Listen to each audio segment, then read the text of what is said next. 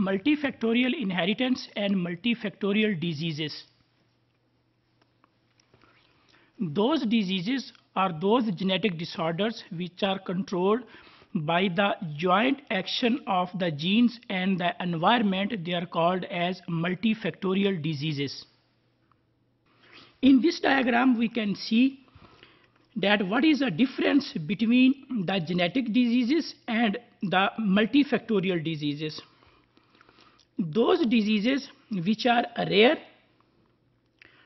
their genetics is simple, they are unifactorial, and they have a high recurrence rate. So these diseases, they are 100% in genetics, 100% they are heredity.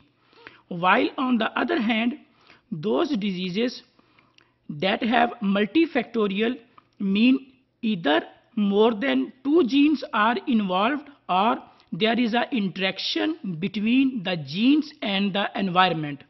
So in those diseases, they are common in nature, their genetics is complex, they are called as multifactorial, and they have low recurrence rate.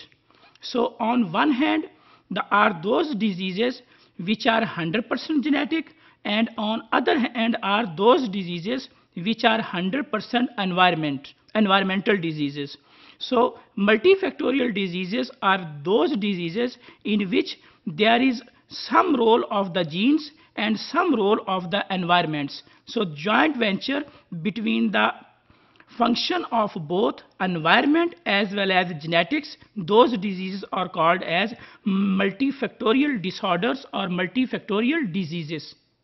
The examples of the most common multifactorial diseases, they are asthma, cancers, ciliopathies, cleft palate, diabetes, and heart diseases. These are some of the most common multifactorial diseases.